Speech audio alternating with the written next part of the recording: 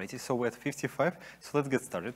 As you can see, today we'll talk about open source and leadership in open source, and I'll try to apply a lens of enterprise to this conversation, but really some of the learning, some of the practices I highlight, and if anything is just guidelines, you might apply to your individual projects as well. So it's something I'll discuss today, good food for thought. All right, what do? I am an open source developer advocate at Meta. You can find all about our portfolio of 700 or even more open source projects that we focus on our website. Just search for Meta Open Source. I work with open source and also family of apps, so WhatsApp, Instagram, Messenger, like basically anything in between. And more importantly, I'm passionate about open source. I go to conferences quite often. I mean, not so much lately, but in 2019, I used to go to a lot. And these days, I'm glad to see more and more people in person. This is actually one of my first in-person conferences, so I'm very excited. All right, so what are we trying to do today? And I always like to establish expectations, because that's, I think, the key with anything. We will talk about why we need to do open source and why we should, how we do open source. Again, I'll approach it from my experience, but really it's not specific to Meta, it's just broadly for open source. Some of these practices can be used. And we'll talk about some potential open source metrics that will help you define success of your program. Alrighty, so Meta Open Source, it's what my experience is based on, but really I'll talk about broadly open source. And what is open source? Of course, you are at the Open Source Summit, so me talking about definition of open source is kind of silly, I'd say. At the same time, it's never a bad idea to restate the obvious. In this case, it's defined as process of making technology available for others to use and improve. But what it actually means is that we all work together as one community to improve the particular software or knowledge as a whole. I really like to refer to academia. In academia, the main goal of doing a PhD or doctorate or anything like that is really to enhance broader knowledge in the world. And I see open source doing kind of the same thing, not per se knowledge, but maybe some practical things. So why would we contribute to open source? And again, as I mentioned, I try to apply a lens of the enterprise, but you can apply more personal, individual level as well. First is the community, second is leadership, third is productivity, and last is branding, which I'm not going to dive into too much, but really the branding part kind of traverses every other why, every other reason of doing open source. So let's take a look at the first community reason. And the why I'm actually starting the presentation with this discussion is so for your program to be successful, you need to be honest and clear with your stakeholders, internal and external, why you're doing it. And making it clear for yourself is quite handy too. So community, if community is your goal, in that sense, in the sense of open source, it's really reinstating this approach that people behind open source is really the very core of open source software. And working with that reason, that goal of yours, implies that you need to focus on the narrative, especially if you have multiple open source projects. How do they work with one another? How do you work with your alternatives? How do you interact with your community at large? And having that narrative written down as a company or as an individual team is very important. Defining a roadmap with your community, if you have a largely open source project that is controlled or worked on by your organization for the most part, and you're mostly sharing it with the community, giving them insight into what's coming, letting them know what's on the roadmap. At that level of transparency that if anything with enterprise level open source, I see people looking for the most is transparency. So you giving them idea of what roadmap looks like is very important for your community at large. Froze, and I don't remember it by heart. Of course it did. See, and I'm not even doing a demo of this talk, and it's already breaking. Okay, let's do the slideshow. All right, then also content and a larger, let me just turn off this clicker thing. It should work. I have no idea why it's not working. But basically, yeah, the content and engagement is for your community to be successful and not just having silos throughout your project where only the people who created the project know a thing or two about it or can contribute and enhance the project, you need to have a way for new developers, for new contributors to work with you, to work on the project. And for that, you need to have content, you need to have proper documentation, you need to have engagement, and be basically on the channels your audience is at, Slack, email lists, forums, whatever it is. But really have that funnel built for your community is the way to go if community is your primary goal.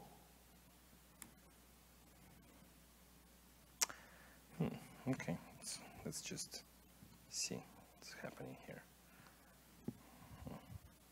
Okay, leadership. Let me just see how it works. Leadership is the next reason to do open source, and when we work on... Okay. Of course it doesn't. This doesn't work. Let's see. If we work on leadership, the type of work we'll do, I wish I had like a soundboard, like a drum roll or something. Okay, so for the leadership work in open source, it's some people also conflate or have a synonym of governance. You can either perceive yourself as the primary leader in the space, but also you can provide governance support in the sense that you help bring people with different expertise, but you overall navigate that space.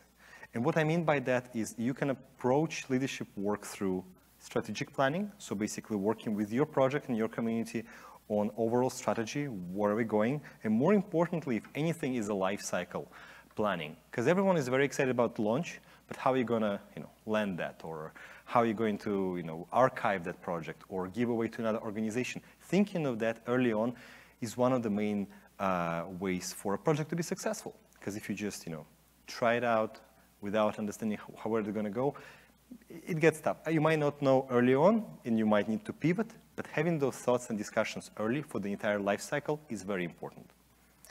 Compliance is extremely important as well. You have the entire tracks here around that. With open source, licensing, code of conduct, all these areas are extremely important and very important to get right. Fortunately, the open source is exciting because you can connect with others at events like this, to ask questions, to inquire how other people do it. And so compliance work is very important if leadership is your goal. But in general, things like code of conduct are non-negotiable. You do have to have that to make sure that open source overall is a safe and comfortable place for all. And by the way, I'll share all these slides on my websites, or if you go to my Twitter account, you'll see it there too. So, but more importantly, when it comes to leadership work, it's coordination, right? If you do it yourself as an organization or as part of a foundation, which we at Meta have quite an experience with, and you work on coordinating with the entire space on where the project is going to go, or you might have work groups, which we experimented and worked on with React quite extensively lately. It all really goes towards that leadership work and leadership goal that companies might have.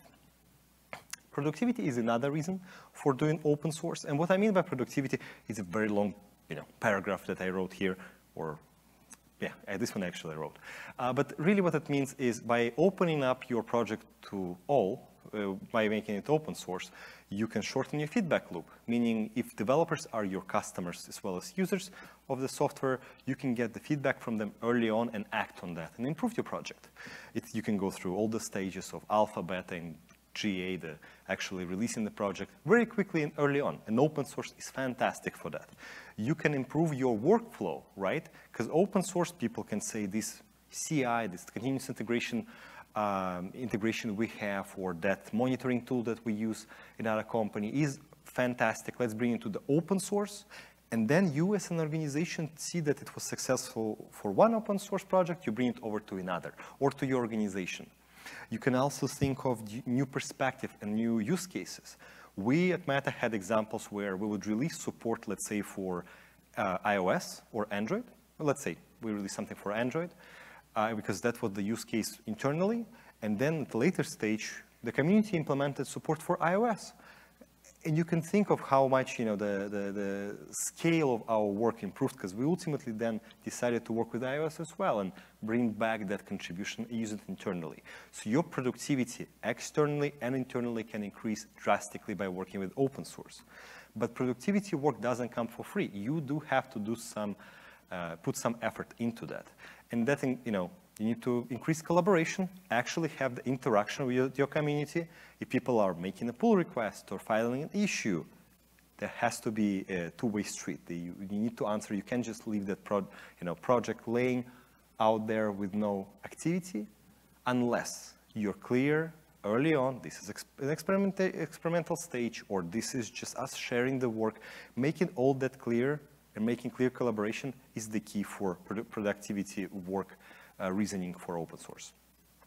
You can seamlessly integrate new tools into your open source, because especially if it's early on, it's very much open and very flexible, so you can integrate things into the workflow right away. You can work on certain data and metrics, whether it's telemetry data or just general like usage data. You can do all that in collaboration with your community. And again, as I mentioned before, it's that faster feedback loop, the shorter feedback loop. Here, early on, what the issues are, you get a broader scope of the users who have a direct channel to you and each other to ask questions and file bugs and create features. All right, so the next really why is the branding. And branding by itself is not good enough reason. You have to think of the other three whys behind it. But ultimately, you get to the branding point indirectly through doing well, either of the community leadership or productivity, or all at once, which is actually quite difficult to do. You can learn more about this topic on the YouTube channel from Meta Open Source, where I, for example, talked about open source quite a bit. So how do we actually manage open source and work like that in an enterprise level? People would sometimes refer to something that's called OSPO, or some people would call it open source office or open source console, many other wording, whatever you want to call it. Really, the way it's defined, it's the organization or formal or informal. It can be, usually the way I saw it, it would be several stakeholders across the company working on the open source operations and structure. And what it means is responsibilities are actually quite well outlined in a couple of resources I'll link. But some key ones is the strategy work, actually figuring out what are you doing and why you're doing it. Prioritization, whether it's prioritizing the particular work streams or even what events to sponsor, what the audiences are. All these discussions can come and go to the OSPO. It's tracking performance, right? Because you don't want to just release the project and never actually look at how it's performing. Because in order for that project to go through the life cycle of, increasing the development or winding it down, you need to have some metrics behind it, and that's what the OSPO would do. And really community engagement, again, organizing events, connecting with people, sending the swag, all that, sometimes more or less formally done through OSPO. And there is a great place called todogroup.org that has an entire guide about open source, the OSPO as a whole, which is funny because then it's linked to Linux Foundation, which has a great guide as well. So if you go to this site, you're not going to miss out on anything OSPO related. But how do we do open source? In general, I usually outline 5 types of work that I've seen. There is planning work when it pertains to open source. There is branding work, documentation, and code base. There's also the 5th one. Think about what the 5th might be, and I'll tell you later in this presentation. So talking about the planning, and I already mentioned before, but really you need to ask why of any open source projects that come your way. I work at a company that we sometimes get, not sometimes, we often, it's actually part of the job, you get requests from teams wanting to release an open source project. And it's important for me to make sure they understand their why. Because sometimes people think open sourcing is the goal of itself. It is not. Open sourcing for the sake of open source is not good enough. You need to I usually suggest them a couple of goals that they need to go back to the drawing board and make a decision on. And one of the goals could be recruiting. Try to recruit more people, and sharing your work publicly could be one of that. those goals. Contributions, you actually are looking for different contributions. Not all projects are doing that though. But you need to make it clear externally and internally, and in order to do that, you have to set that goal early on. Branding, again, it's kind of related to recruiting indirectly, but it's, if it's just about, your work in AI/ML or big data or in that space, you'd like to share with people. And also, it's actually good morale booster, I see. Most developers that I've seen myself, they like to share the work publicly, and it's just easier to talk about it when you go to a conference, when something is open source, rather than talk about the work you do cryptically. And really, it might be adoption. You actually want people to use your software. You have to think long-term. And again, that's the type of open source work you need to start with if you're doing open source of any kind. But the more important thing is figure out if your team actually wants to do it on all the layers, right? Not just the individual contributors, but also management has a buy-in. And one of the ways you can help them understand the importance of open source is through defining what OSPO is, defining the overarching narrative for the company, and that way they have already reference points. They know how to debate over doing open source or some feature work for internal stuff. You need to make sure the team is committed, especially long term. Because if they just open source something and forget about it, unless you make it clear, I consider it to be a failure. So branding type of work,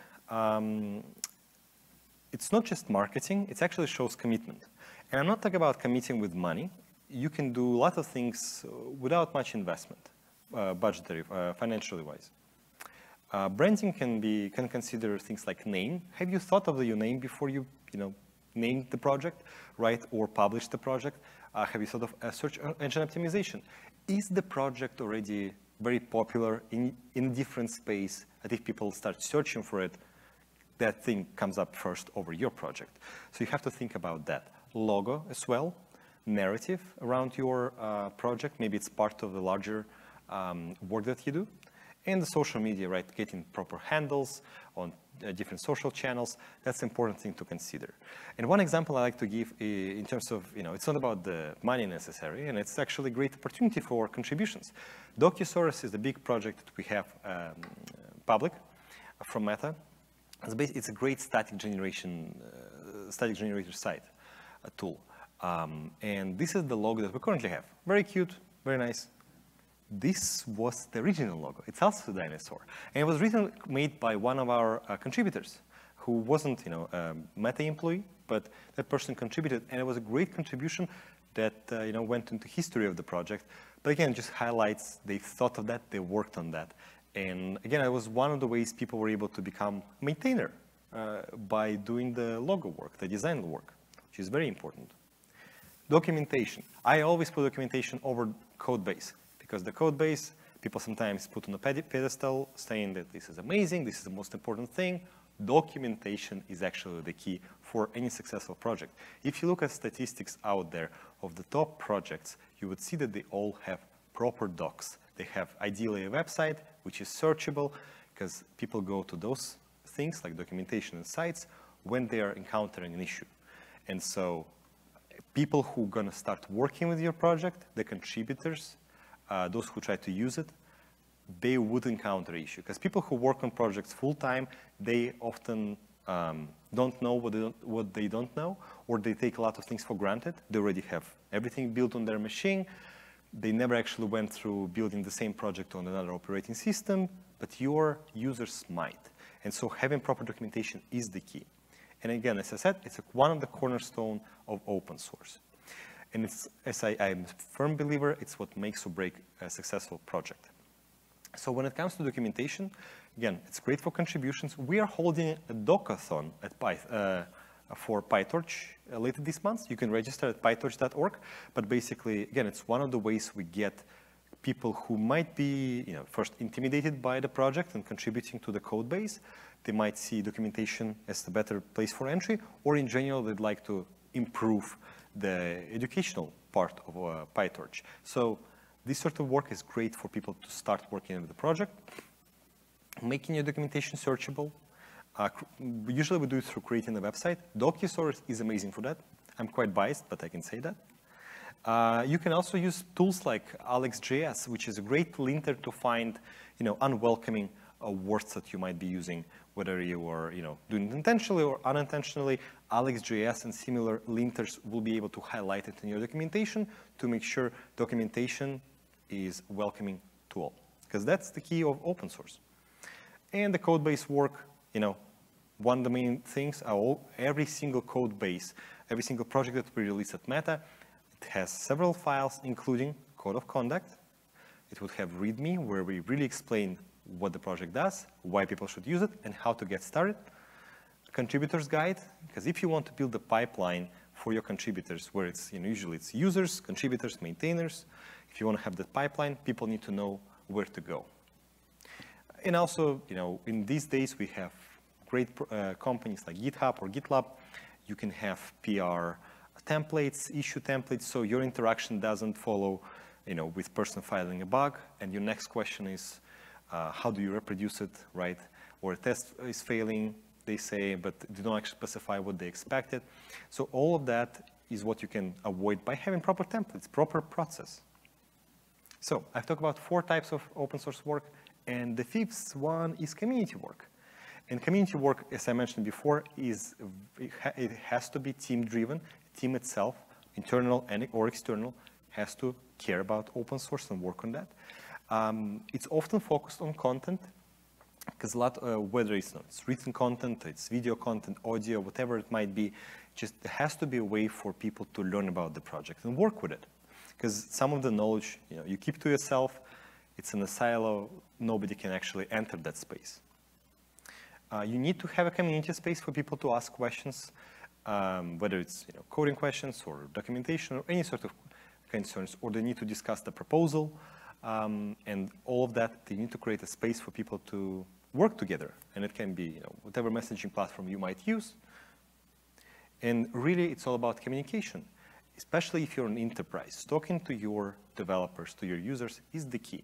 It's the same idea in business, right? Over-communication is usually best.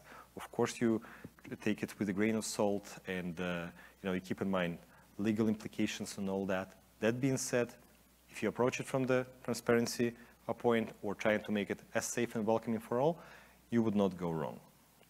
And Kemi Williams, one of my colleagues at Meta, made this great video about contributing to open source for the first time in PyTorch. So you can get started right there, and you can find this video on Meta YouTube channel, Meta open source YouTube channel.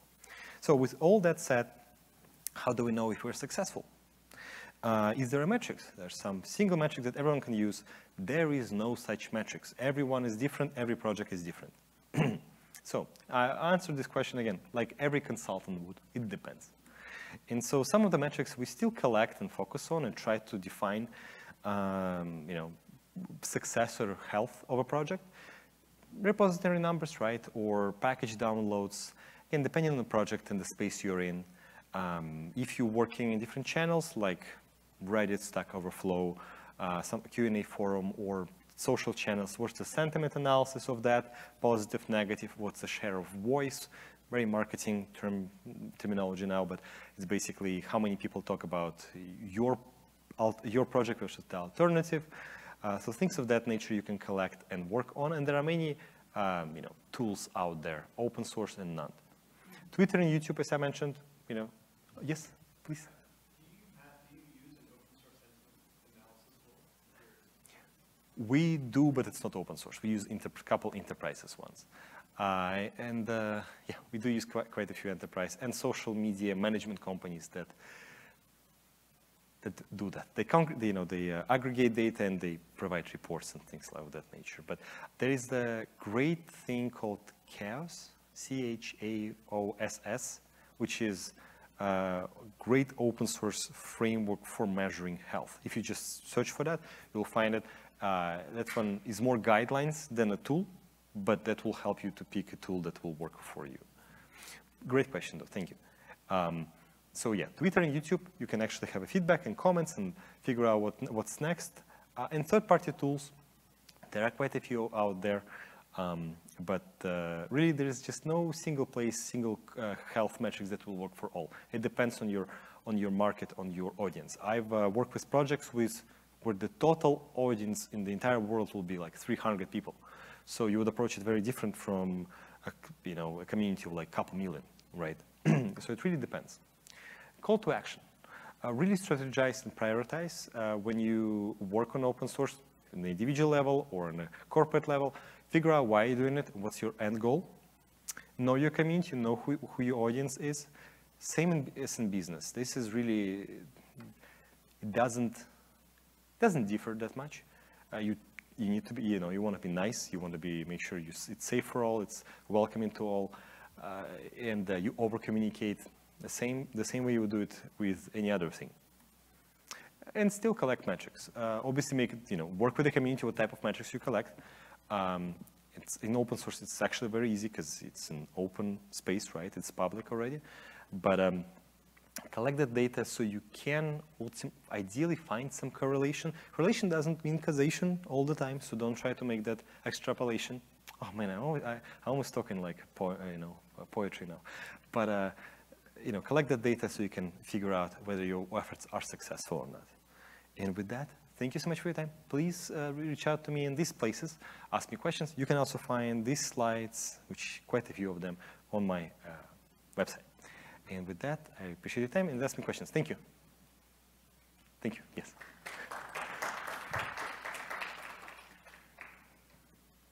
Yes, please. So is your OSPO, I'm curious, is your OSPO connected to the internal functional groups as well, like procurement, HR, security, so on? It depends to what extent we're talking about. Like, our OSPO is cross-functional, so it will be throughout the company from all the major stakeholders. That being said, a lot of the open source efforts throughout the company would be, I wouldn't say outsourced to us, but would be on us, right?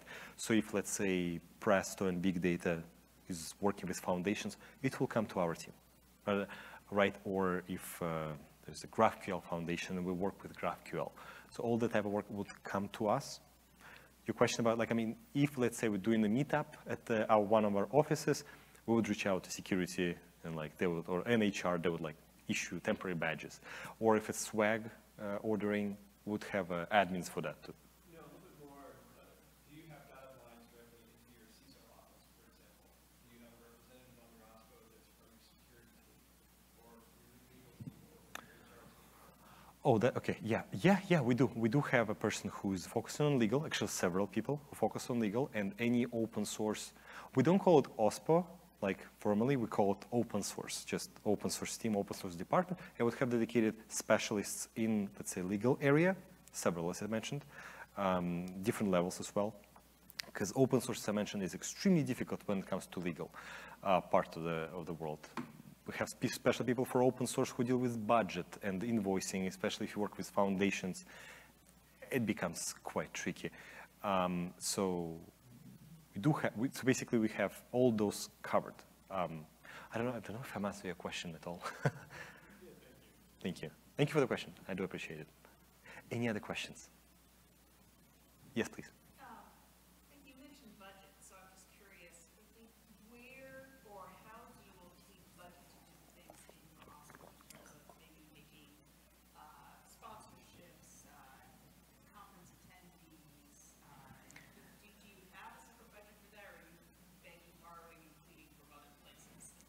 Generally speaking, we would centralize that budget for open source projects. But if there are extra requests, like let's say for some of the projects which were overwhelmed with number of pull requests and issues, we could talk about hundreds and hundreds of those. For that particular project that's owned by a particular team, we would go to the team. I wouldn't call it begging. I would say, you have a problem here. You want it to be fixed. If you want it to be fixed in a way where we resolve the issues, you need to give us funds so we can hire open source specialist, a contractor, to work on that particular area. So that's where the budget coming from individual team, because they have a particular issue. Because the other option we offer them, let's just archive it. If you don't care, let's just archive and you can step away from it. And making it clear with them right away is the way to go, I believe. But when it comes to larger budget for open source as a whole, as a brand, you have a dedicated budget and you figure out where that brand is highlighted the most. If it's open source for, let's say, a particular sub-project, then you do get it from independent teams, but you don't really beg for it. They know the importance, because let's say membership to foundations, right? That comes with a number of seats depending on the level of sponsorship. And if the team or the project want to interact with them on the level they have been, right? Like, let's say, have technical guidance, being part of the committee, and also management, like business side of things. They want to have 3 seats. It means certain funds. And the team has to, have commitment to actually go to those meetings and want that work. And then we'll get those funds. So really, we're not really begging, but it's kind of central. We try to centralize as much as possible, because invoicing and all is very, very complicated. So we centralize it for general purpose, and for independent, like individual issues, we do ask individual teams on demand. Or like if them needs the better documentation, like our team, one of the things we do find or work with teams to find gaps in their strategy. Let's say we find that they are lacking proper documentation. We work with doc team that would find those gaps. And to fill those gaps, our team not going to go and write the docs for you, but will help you hire a person to do that. It can be an agency, it can be an independent consultant or whoever else, and they would work on that. So that's where kind of a budget is a very big discussion point, but we'll never really beg for it. Because if teams don't care for it, we wouldn't either. So the discussion never been that difficult in that sense. Of course, if we talk about like CI resources and all that, that's a different discussion altogether, right? Like GPUs and things like that, but that's an entirely separate discussion. And I'm also very careful with what I say. Any other questions? Yes, please.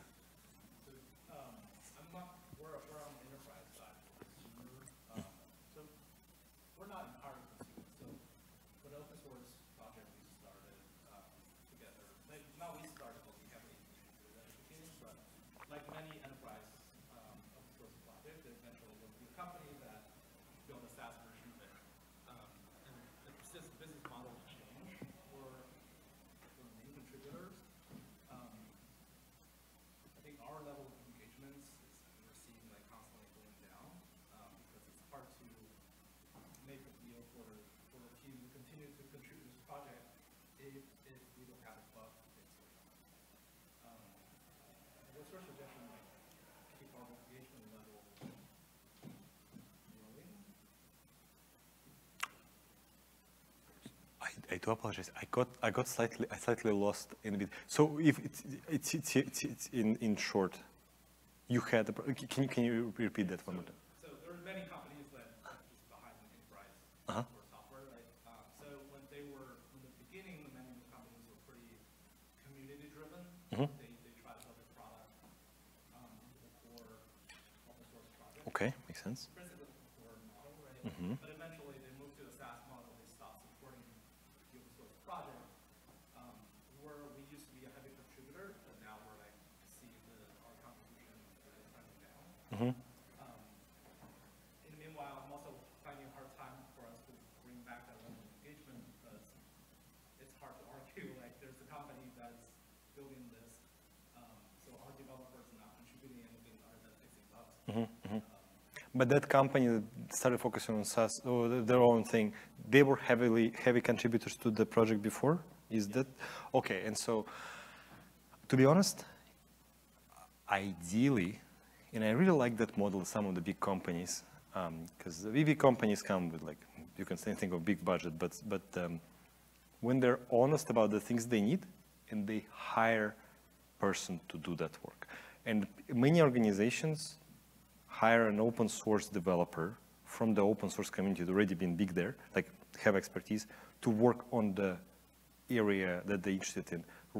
Rust would be a good example. I know of some companies who needed a particular functionality in Rust, not talking about Meta, talking about other companies, need particular functionalities in Rust, and rather than doing like internal fork, I don't even know if it's possible, it probably is. But anyways, they hired that person to contribute and work with the core of Rust to actually have that implementation of that functionality that they needed. So if that is possible, that's the best scenario. But of course, it comes with like full-time salary or actually, that's like full-time employee kind of thing. Focus on open source. You can sponsor a particular person who's already big in that space, because ultimately, right, open source is not free because it's time, right?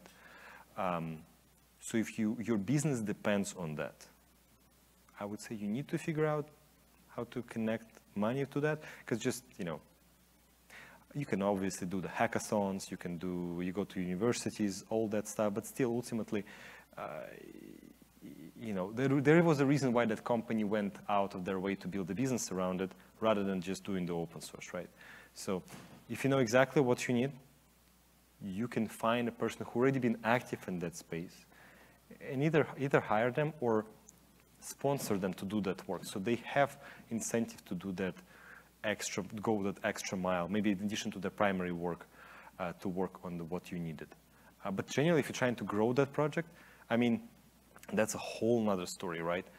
If it's community, if you care about the project to grow, you build community strategy around it, figure out what people do, what the alternatives are. Is it meetups? Some companies approach like a bunch of meetups. Some companies approach from articles and videos. It really depends. It largely depends on your particular space and project. But hiring someone and giving that responsibility, developers generally are excited to work on open source. It can be, if you have an employee who is FTE right now, help them, ask who is interested. Let's say set in their expectations for their role, so they don't just do it for like addition to their primary, like 40 hours a week. Make sure that maybe they can spend 20% of their time on that open source work. So you don't need to hire maybe an additional person, but you can find a way to do it if it matters that much to the business, right? If it's a feature, if it's a community and adoption, different story. But if it's a functionality and like technical part, there's no way around it. Yeah. Thank you. We actually lost like 4 or 5 people to the company that the project. Well, I know. It happens. It happens sometimes. Thank you for the question. Any other questions? Yes, please. Do you have any, this is kind of going back to the budget discussion, do you have any specific metrics that you report up to either the next level above you, your executive committee, whoever is in charge of the purse strings, to sort of justify what you do or to expand your footprint and therefore get more money? Good question. First of all, you need to spend money to get more money, right? It's like if you get a budget, you need to spend it technically, but it's actually, I don't see it that much anymore anyways. But it depends. Depends on your leadership. Some leadership has the predetermined notion what they like or what they don't like. Like some might say we don't, some type of engagement might not be their favorite. That being said, you as an expert in open source supposed to be the one to define what actually matters and where to spend the money. In our case, what we do is we have a particular metrics we created, which is basically with every type of engagement we do, whether it's conference speaking, article writing, video creation, because it's also lots of funds there too, because even articles, you can do ghostwriting, video, you can do video editing, like live streaming, all that stuff. And so we usually convert all that engagement in a single type of metrics with every type of engagement having its own coefficient, and we report that metrics. And the leadership trusts us that we value each type of engagement according to what actually has the biggest impact for that space. So we don't tell them we got like 100,000 views on a YouTube video. We say we got certain metrics that we have a particular name for of 100.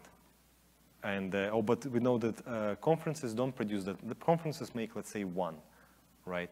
It's a clear understanding that if we continue spending funds on something that produces 1 out rather than 100 with our video, it's clear that we are doing wrong work, right?